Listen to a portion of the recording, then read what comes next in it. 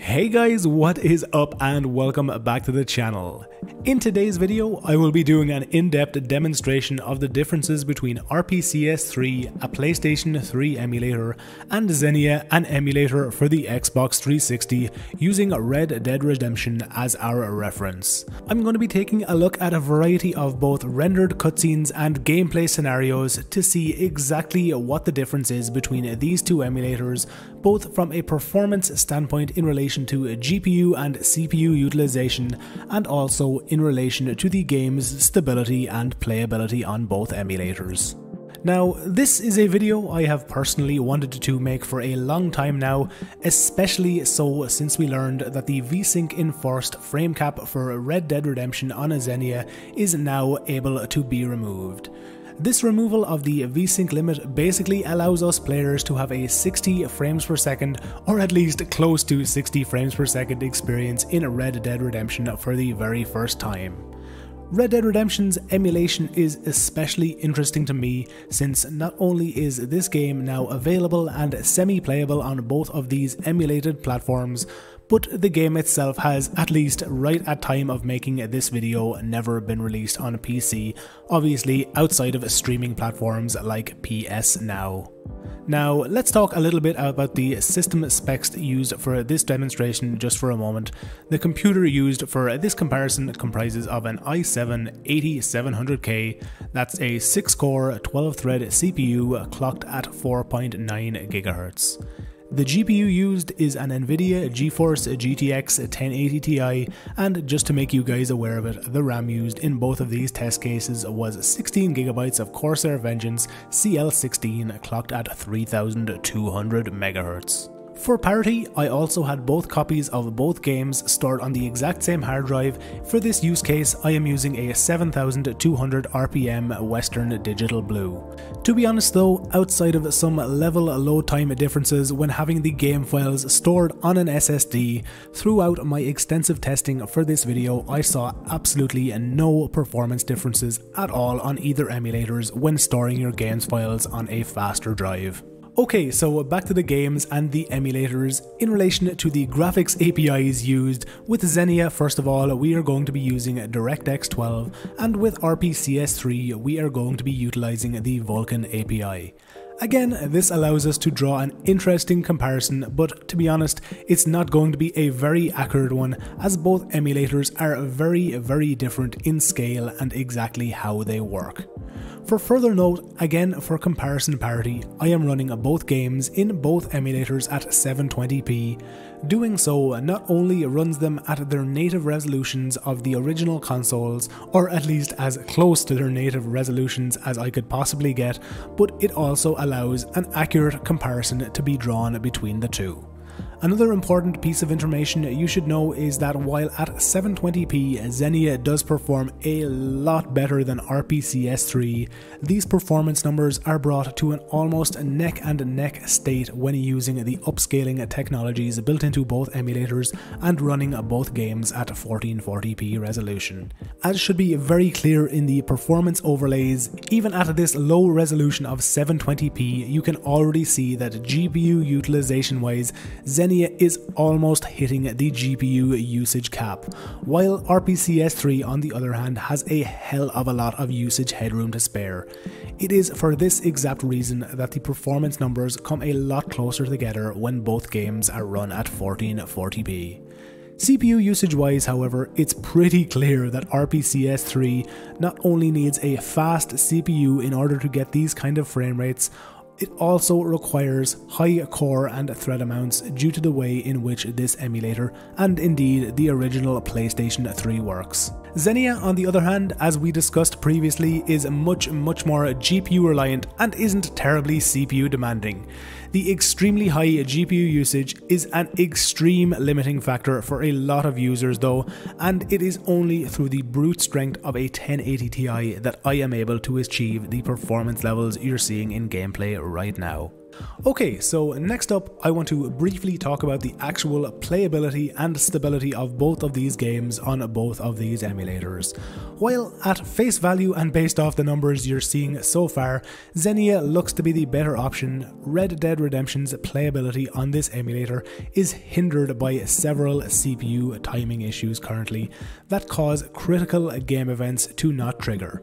An example of these critical game events include the startings and ending of missions, and also certain checkpoints in certain missions that are required to be triggered in order for said missions to progress. This issue alone makes it very hard for me to recommend users to play this game on Xenia, and while some of these issues can be worked around by editing the CPU's scaler time in the emulator itself, it's not exactly an ideal situation and makes playing the game feel like more of a chore than an actual decent gameplay experience.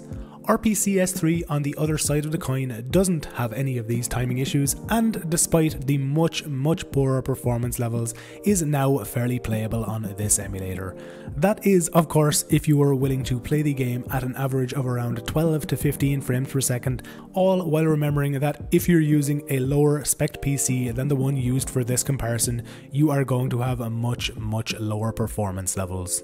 To be honest, picking a winner in this comparison is pretty difficult.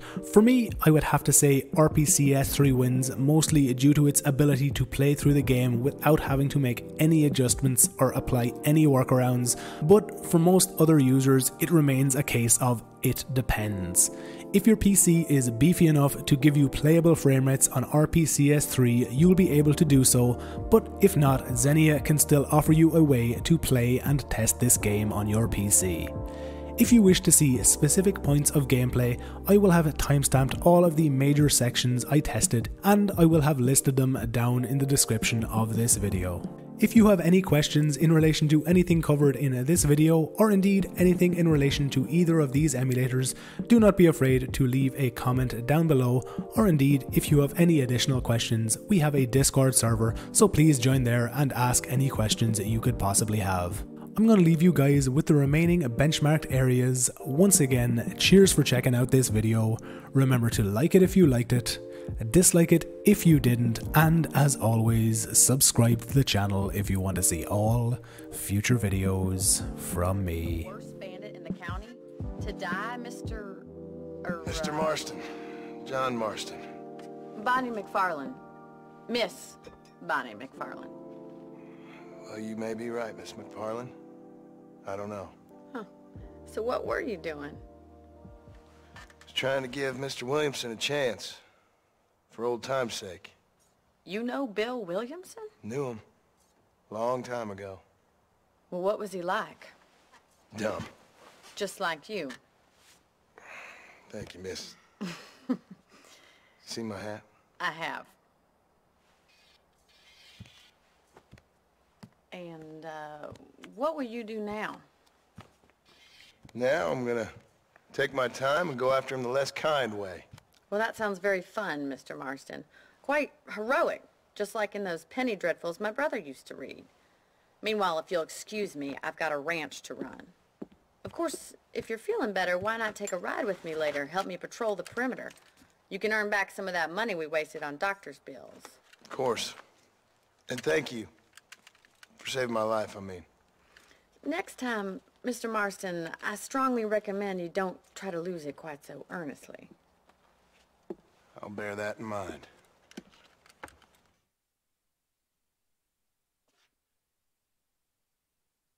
Well, hello, Mrs. Drummond. I hope you're keeping well.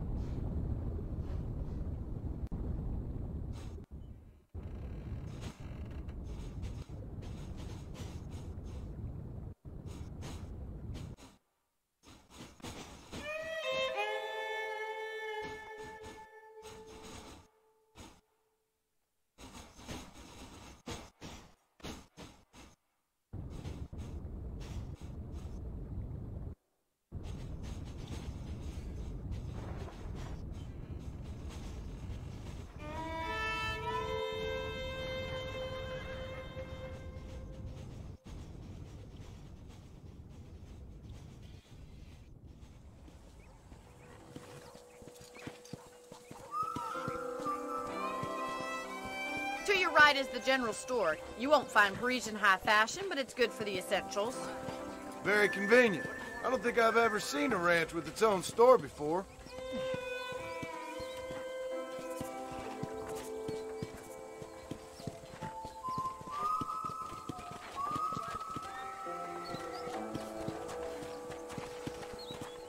And here's the corral. This one's for the horses. What do you think? I'm no expert, but it certainly looks like a fine corral. I suspect you've stolen more horses than you've broken. Now, where'd you get such an idea? First impressions are hard to erase.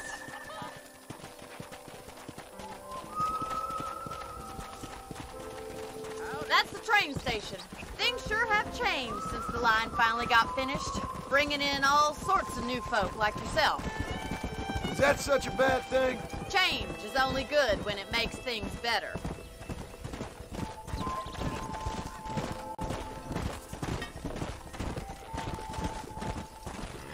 Whoa there. That's the barn over there. Paul built it himself when I was just a little girl. Come on, boy. And here we are, back at the house. Let's stop for a while before we head out on patrol. You'll get no complaints from me, Miss Mcfarlane.